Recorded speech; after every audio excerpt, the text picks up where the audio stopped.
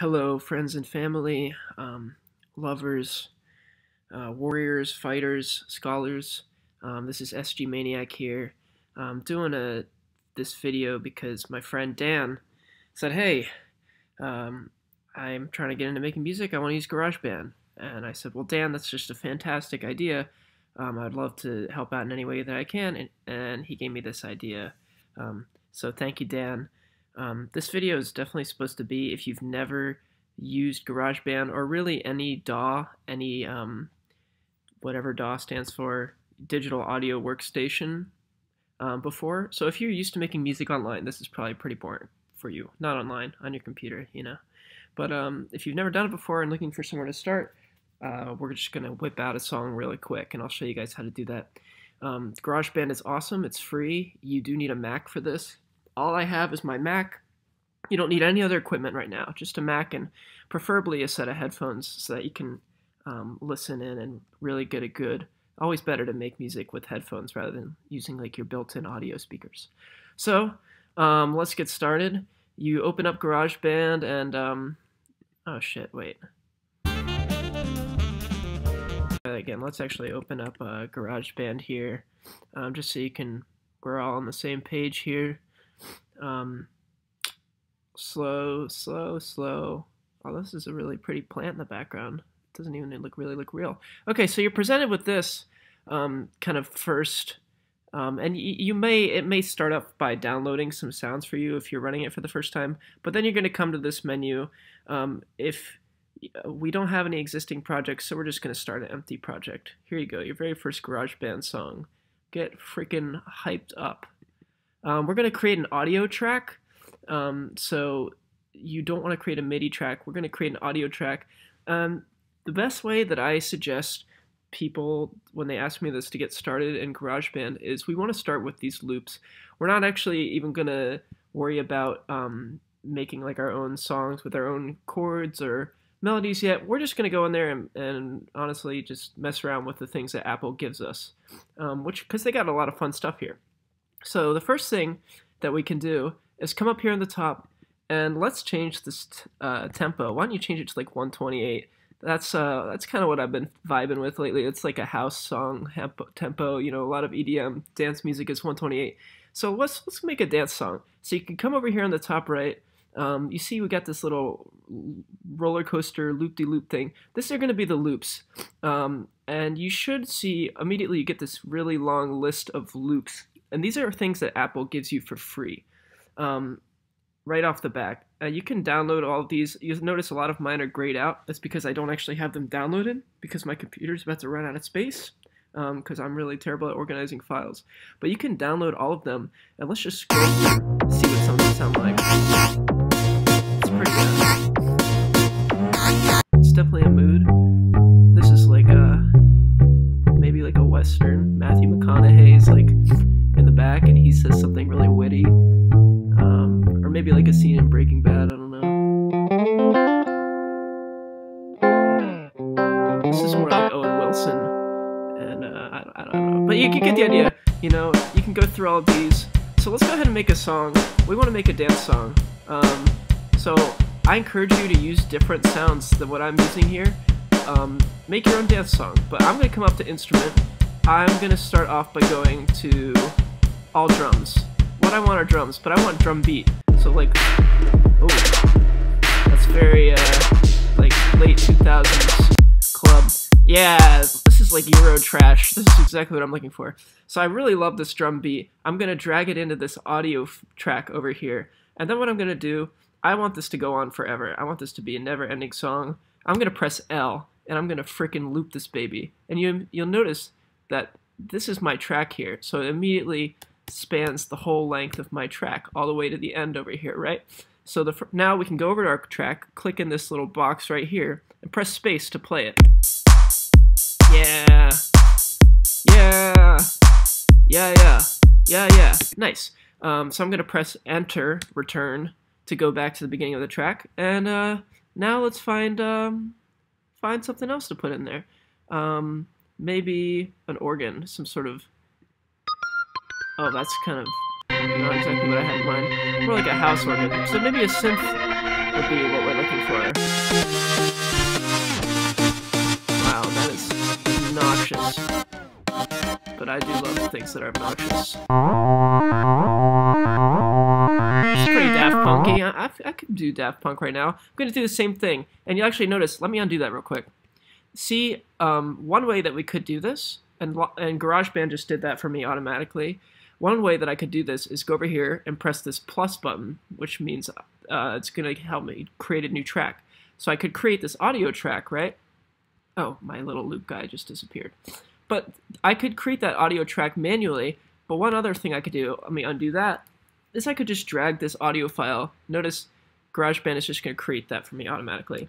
So I'm going to go ahead and loop that again by pressing L. Let's hear it. Nice. Sounds terrible. Alright, let's listen to what else we can add. Let's maybe add another layer. Okay, that's also terrible, so very fitting. What I'm going to do is I'm going to add this one in the same way that I just did, except I'm going to add it in a little later. So, you know, we want our song to have a little bit of an arrangement. You know, we don't want to just hit everything at the beginning, you know, we want to save a little bit of the punch for later in the song. So let's hear this. Let's hear it with this layer coming in a little later. Nice. Super smooth, super fucking smooth, very sexy. Oh my god.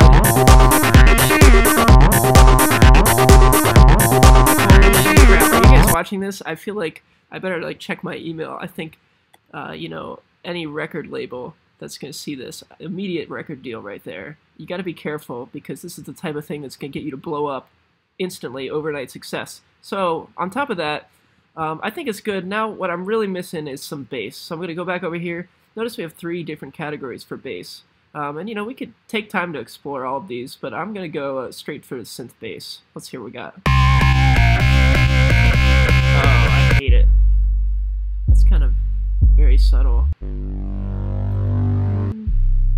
What do we got? Give me something.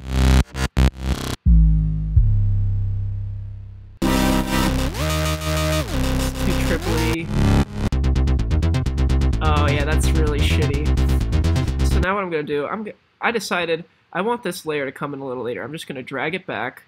I want the bass to come in first. In fact, let's have the bass be the first thing in the song that comes in. Then this obnoxious thing can kind of fade in. Or, you know, come in at a later time. Let's hear this.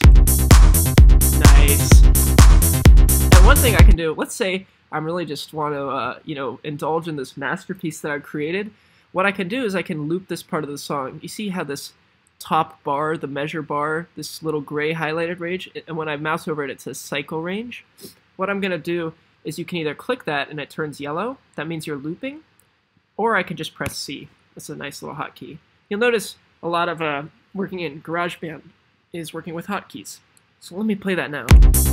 I'm like, yeah, I just put these 2 things in there. I just put these 2 stock Apple loops in here, and I'm like, this is the fucking shit. All I have to do is press C, and I can listen to this for the rest of my life. Yeah.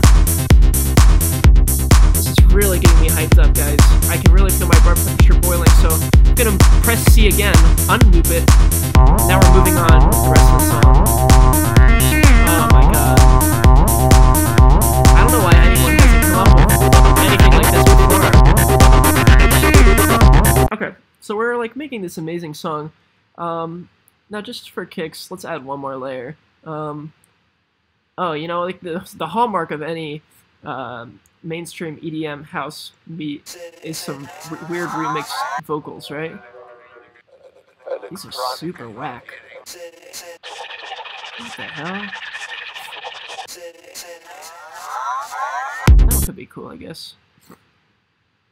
So I'm gonna put those in right there, and once again, you guessed it, I'm gonna scoot these back because we want to like kind of distribute our layers. That's more of like a songwriting arrangement thing, not necessarily something about GarageBand, but it's important to be able to make good songs if you want to. I mean, it's not important. You do whatever you want. If you just want to have fun and make terrible music, that's totally fine. Oh, I'm sorry. I'm such a shithead. No, like, just have fun with it. But it's also fun to become a better producer and arranger. So let's hear this. Nice.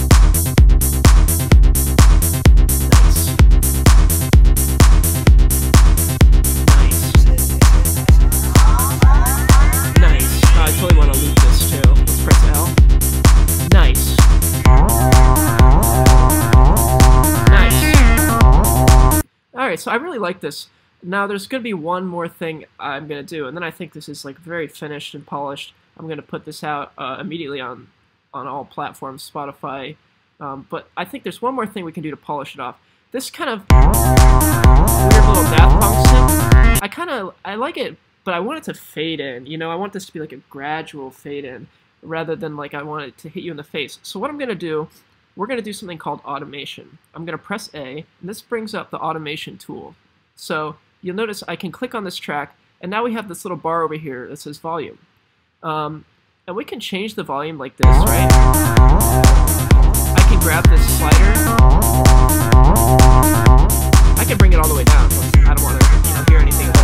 But I'm going to bring it back to 0. What I'm looking for is I want this volume to fade in slowly, right? I don't want it to just hit you with it like a big sloppy booger right at measure 9. So I want it to fade in slowly. So what we can do here is I'm going to actually draw a automation curve.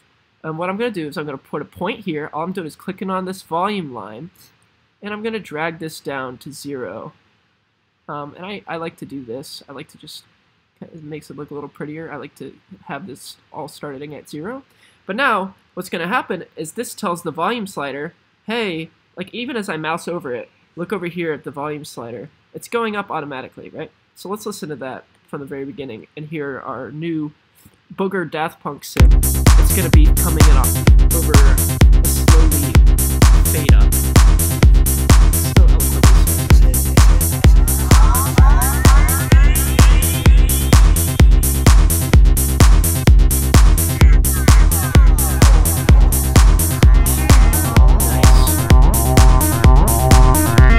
That's exactly what I'm going for. I think I want the fade up to be like twice as long as this. We can grab this point and move it, twice as far back. And I also don't want this thing to come in. I want this synthesizer to come in maybe once this booger synthesizer. I'm gonna rename this booger synth. Once the booger synth has kind of climax in volume. Let's hear this. Nice. Oh yeah. Very cool. Vocals, go! So watch the slider. It's gonna follow this automation curve all the way up, right? Sick. Very cool. Good one. Nice.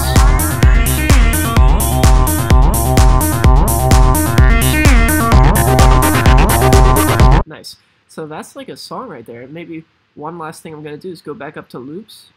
Let's see if they have any hi-hat sounds. Or no, I'll do a tambourine. Right? Could use a little extra kick of percussion there, a little extra flavor.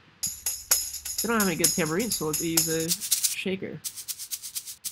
I'm just going to put it right here, new track, loop it. So let's hear it with the shaker coming in right there.